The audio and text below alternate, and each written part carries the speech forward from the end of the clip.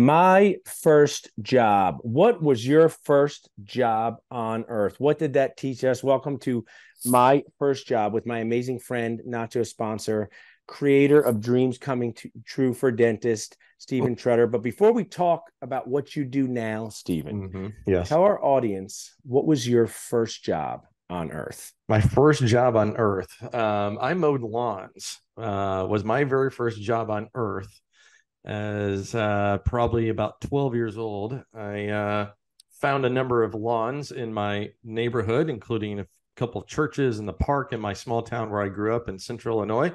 And I mowed lawns. So I drive down the street with my lawn, like on the riding lawnmower. Yeah. And I had like the push lawnmower, like I would drive like this down the street. So Sounds very unsafe. yeah, well, it was it was the late 80s. There was a lot of things that were Yeah, unsafe. no rules back then. Oh, I'm impressed by your entrepreneurial spirit in a serious way. What did that teach you about whether it's working with people, dealing with complaints, yeah. marketing yourself?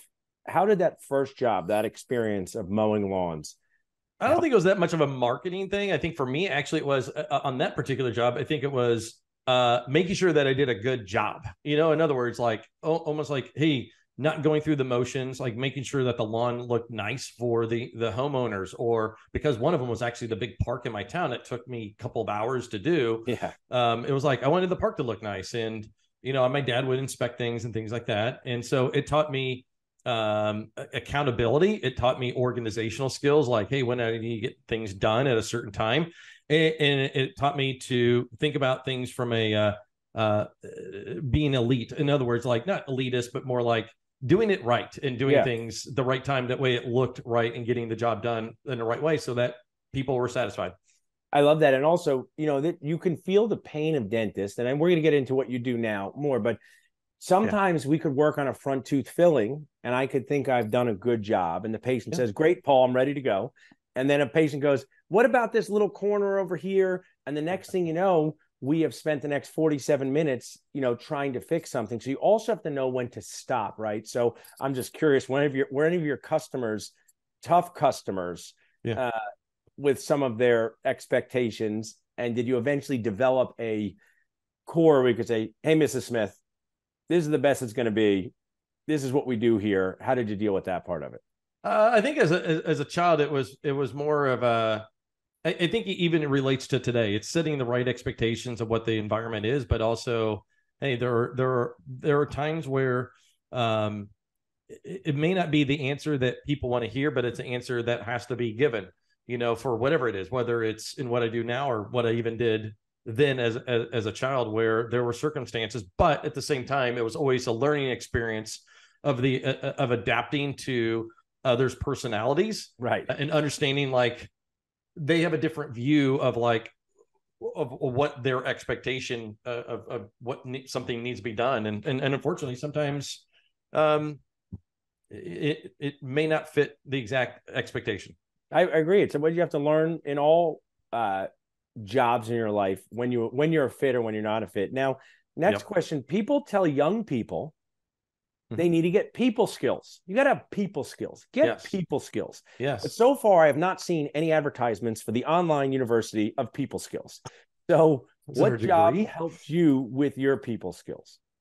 What helped me with my people skills? I would say my first job out of college, I sold copiers in Chicago, and I became a manager young. After I was a good rep. I had good numbers, and they're like, hey, cool. They're like, oh, be a manager.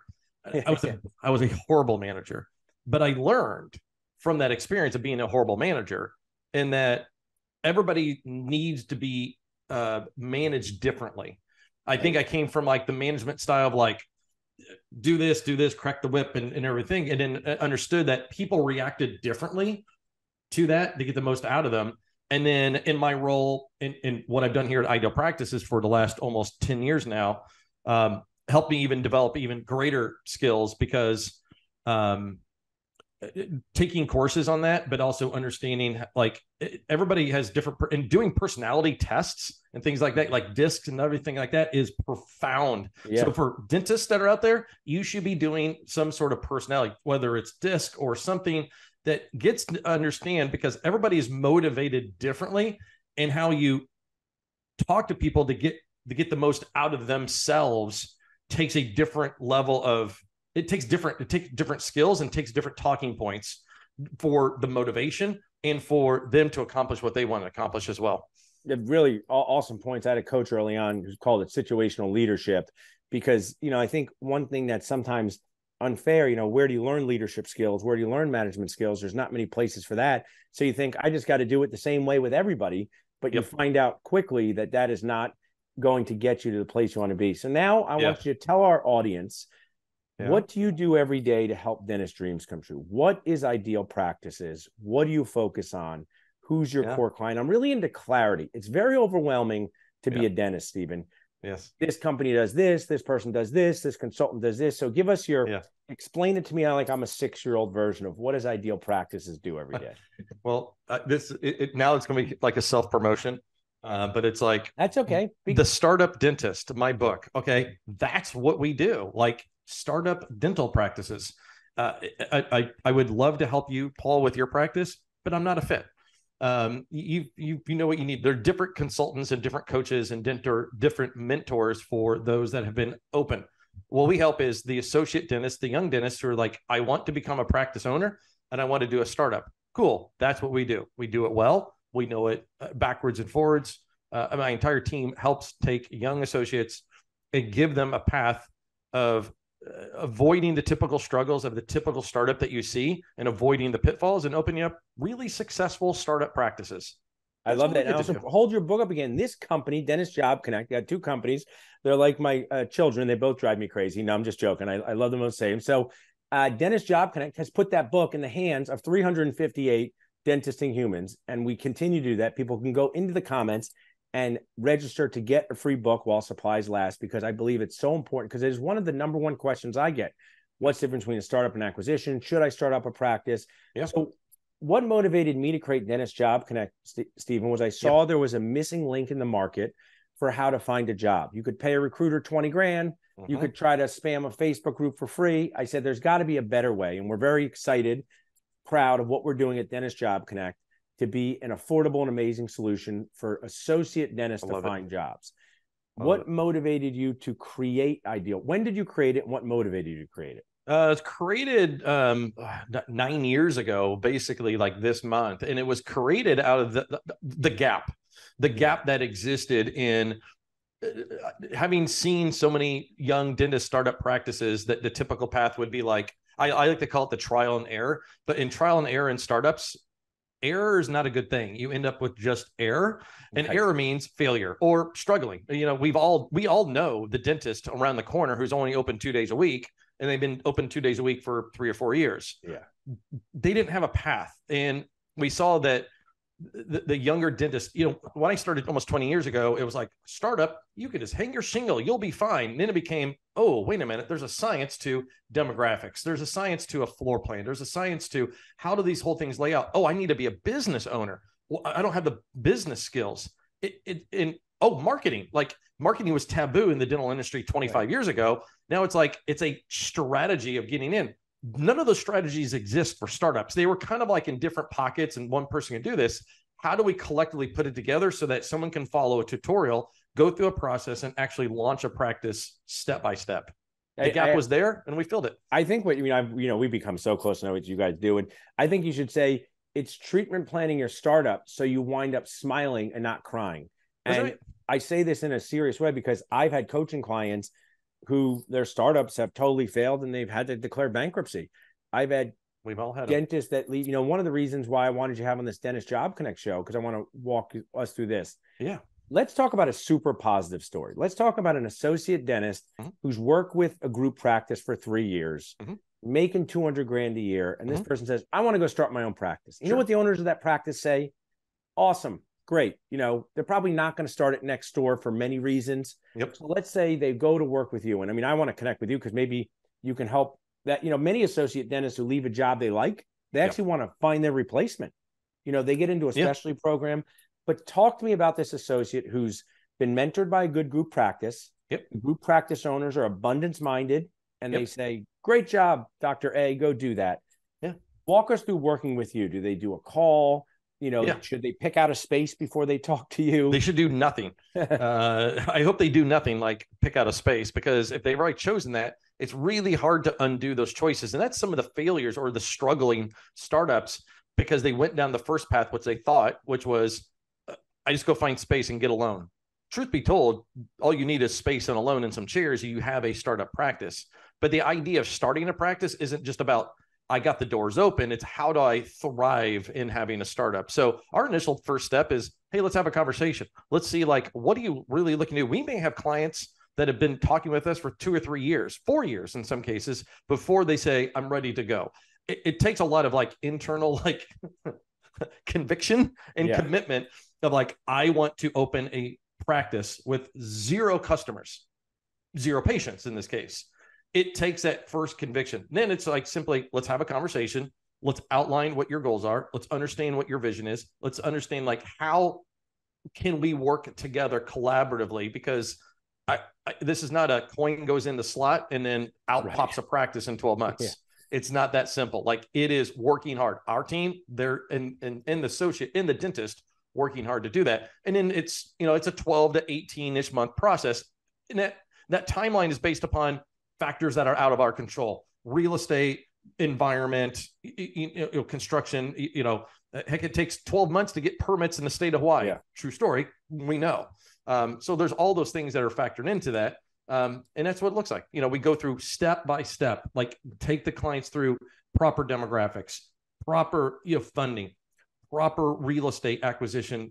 I'm not saying acquisition. I mean, you give them the sequence for success. Yes. Because if you go out of order, it pains me, and I've only learned from you guys now, is that like, I get a DM, hey, Paul, I got a space. I got 3 operatories. I started practicing. I don't think it's going so well. Very hard to unwind those things. And you want to, be prepared for sex.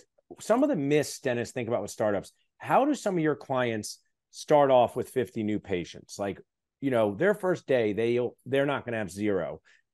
What are these things that you do along the way in these 12 to 18 months to make sure there's no crickets on day one? It's really helping young dentists get comfortable with being uncomfortable. This idea of marketing is like, for some, they go onto a Facebook group, not Nachos, but let's say like, or any Facebook group or any forum or any Nachos society. Too. I got people. They aren't. It could be Nachos, and it could be someone going, "What's everybody doing for marketing?" It doesn't matter what Paul Goodman does for marketing. It doesn't matter what you do. You may have one thing that worked really well in your practice at that time, 5-10 years from now, or a year ago, but it's not relevant to that one person who's opening up in Maine. What's relevant is having a strategy. And for most, they think about marketing like, A, I'm looking for this trick. Well, there's not a trick. And B, they're looking for, I think when it comes to marketing, they're scared of like, oh, I never marketed before. Do you talk to new people every day in a chair in front of you? Well, yeah. It's building connections with people. It's having conversations with people you never met before, but you do it on a daily basis. And they've agreed to have you put your hands in their mouth. I think the marketing has to be a strategy that isn't about like one single tactic or one kind of trick. This is not the Matrix where Morpheus says blue or red pill. There's lots of pills you should be taking when it comes to marketing. Then on top of that, getting out there and executing. It's not about perfection. You're not measured in millimeters when it comes to marketing. Dentistry, measured in millimeters. Marketing is it's not about perfection. It's about taking action. That's what it is. Those who open up with full schedules, executed well, went out into the community, they market themselves, because things like whether it's Google AdWords and things like that take time. SEO strategies take time. What you need to do before your doors open is having your VIP list of like, these are the people I'm going to have from day one. Yeah. It's family, it's friends, it's friends of friends. You know what movie from our childhood has really, I think, messed up a lot of entrepreneurs, and that's Field of Dreams, because they say, if you build it, they will come. They were talking about dead baseball players from the past. It should be, if you build it, they won't come unless you market. Because I was just on a panel at the Greater New York, and I broke it down, and because I'm, like I'm supposed to say, do they know you exist? Spend money getting people to know you exist before you open, right? That's right. Do they know how to become your customer? And do they know how to come in and pay you? And That's many right. dentists are just super cheap, super unaware about getting their community to know that they exist. And it comes in all different forms, from Facebook to face things. And it's wild to me that a dentist will spend hours picking out which CBCT when they all work. They all work, okay? Yes. And then spend 0 minutes connecting with their community in a meaningful way, Yeah. whether that's through paid social media or simply visiting people. So I'm glad you Yeah. dispelled that myth. The next thing I want to share Yeah. or ask you about is, good dentists know when to stay in their lane. So if you came to my practice and said, Yeah. Paul, I want you to do a root canal, I say, I will not do it well. You don't want me to do a root canal, you're going to go to an endodontist, right? Right. Good consultants and coaches stay in their lane. Bad ones don't, and pretend they can do other jobs. Yep. You build a team with one of my best friends, Rob Montgomery. Yep. Just talk to the audience for a minute. Like, why do you need a team? Why do you need a Rob Montgomery? Why do you need a real estate agent? Yeah. Why can't you wear every single hat for this project? Well, a couple of things. Legally speaking, I'm not an attorney, even though I have a couple of people on my team that Rob would attest to, like people like Mike on my team, who's my director of consulting, who could almost be a paralegal because he knows that much about legal leases. Like he can go through a lease and go, because you know why? He sees 85 of them a year. Yeah. Seen a couple leases. I think the other important part is having boots, like we like to say, boots on the ground. Like our team is remote. Are we there on site? Yes, at times we are. Strategically, we're on site with our clients, but we're not a real estate agent that's transacting multiple transactions in that particular marketplace. We're not an attorney that's licensed. We're not an architect that's licensed. Even contractors, it's like we need to know people that are familiar with the permitting process and things like that within that marketplace. And I think what a lot of, I think I'll dispel the other thing is, a consultant should be guiding the strategies on those. So the thing that we're not going to do is say, just call these people, let us know what happens. That's not a strategy. That's just like an electronic version of a Rolodex. Yeah. And that dates both of us when I say the word Rolodex. No one knows what a Rolodex is. You don't need me on my team to say, here are names and numbers. What you need to do is like, you need a strategy on how do these people work as a team in order for me to extract what I need from them to go through with those strategies, whether it's legal or construction. 100%. It's like, have these people done this before, and do they do it every day? So if you came to Philadelphia, I'll give you 5 good restaurants in Rittenhouse Square. I do it every day. You don't have to go on Google. You don't have to. I'll guide you through your restaurant experience. Bingo. But if you get a bad meal, you're just not happy. If you get a bad lease, I mean, I would say maybe I don't want to be ruin your career. Let's just use an example. Some people like positivity. Some people need to avoid pain, right? Yes. Tell me a lease problem. You don't have to name the dentist. Tell me, it doesn't have to be one of your clients. Like, what has happened with the leasing part that you have seen through your travels where you go, oh my gosh, this dentist has put themselves in a very difficult spot because they did not have a Rob look at this, or they did not they called the phone number on the sign. What does that mean? That's one thing I say at our course, like, don't call the phone number and sign. It's almost like an oath as you leave. Like it's almost like one of those things, like it's like a blood oath. Like you don't call the real estate sign because they think like, I'm going to find a better deal by myself. No, you won't. I think someone posted maybe in Nachos the other day or one of the Facebook groups, like, hey, I'm looking at a lease. What I should be doing. Stop. Don't talk to them anymore by yourself unless you've done this hundreds of times, because there's 2 deals. There's like the deal when you come in by yourself, and then there's the other deal. Oh, you're properly represented. Oh, that's going to look a little bit different. I think that's the biggest mistake, is jumping into the real estate, not being properly represented into those conversations, because the soon as you open your mouth on that transaction, you're basically represented by yourself if you do it yourself. And for those, like the wrong lease, it's not a life killer. It sets you back. It is the most important document anybody ever signed, whether it's a lease or the real estate is the most important document any startup will ever sign. Get it done right. Pay to have it done right. Have it done properly and understand it. You'll never be an expert at it. I don't expect any of our clients to leave and go, cool, real estate, I think we're going to go to do that now. But they have a better understanding of their transaction. And this is not the time to be dentist cheap. As we wrap up, there's just a couple of, because you don't want to be dentist cheap on these once decisions. Most dentists only ever own one practice, right? So I go to speak to dental schools, and I have these awesome dental students who are enthusiastic. They're D2s. They go, Paul, I want to own 5 practices. I said, how about one practice, right? That's why many people own one practice and they never want to own another practice. So one of the things I want to share is at Dentist Job Connect, Dr. Andrew Vallow is one of our best clients, okay? And he's one of yours. So when Dr. Andrew lists a job with us, He goes on Facebook and makes a nice promotional post, a fun one, right? Yeah. He pays attention to the resumes that come in. He connects with them immediately. So he role models really, really good behavior to be successful. Cool. Then we have other clients, not really nameless, who never check their portal and they don't make posts and they say, why didn't I get any associates? And I said, this is a relationship thing. Now bring us with your startup clients. You don't have to name name. What are some of the behaviors of a good client? So people are saying, I might want to work with Ideal Practices. What should I expect? I got to keep my associate job for a little longer. I got to be able to connect with them at night. I got to pay attention to emails. Walk us through that. I think first thing is it needs to be understood that this is a collaboration. It is a collaboration. It's not just like, hey, here's a service and it's just going to happen. I think the biggest success stories we ever had were just the greatest implementers. I tell clients all the time, results are equal to vision plus implementation. Just like, hey, Dr. Andrew, like I'll give a shout out to him. My teeth are nice and straight. You know why? I did Invisalign with him for 6 months, but I wore my trays 20 plus hours a day. I followed through with the implementation and I told him what I wanted to have. And now I have a great smile and everything's straight. Our greatest clients are just that. They're ones that follow through and really implement and really go out and into the communities and execute on the strategies themselves. The strategies are only as good as they are. The ones that stumble are the ones who are slow of making the decision, and the ones that are slow to implement, especially when it comes to marketing. They're expecting like, I have a website, this should work. And it's like, well, no, what are the other things you've done? And I can think of a few clients that, my advisors are working with right now. It's like, they're struggling a little bit, in the beginning, because they maybe have like somebody in their ear, whether it's, a family member or somebody who's like, that's there. It's preventing them from even really executing really well. But they're not committing themselves of actually executing. They're saying, oh yeah, I'm going to go do those things. And it's like, yeah, but I can't make you do them. You just have to do that. So I think it's having tough conversations saying, Dr. Andrew was a great implementer. He said, this is what I'm going to do. Here's my VIP list. Here's how I'm going to get people through the door from day one. And a very competitive area. I'm in Tampa. There's a couple dentists around here. Yeah.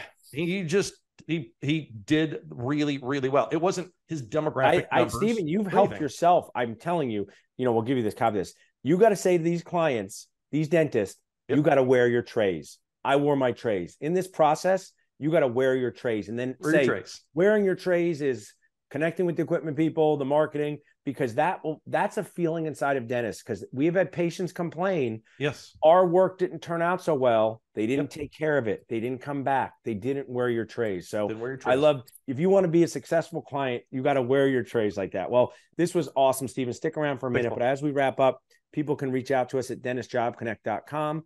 Ideal Practice is an amazing sponsor of our group. You can get in on a free book deal. But if they just wanted to find out more about you right now, what's the best website to go to, Stephen? Idealpractices.com. www.idealpractices.com. Awesome. Thanks so much for sharing with me, Stephen. Thanks, Paul.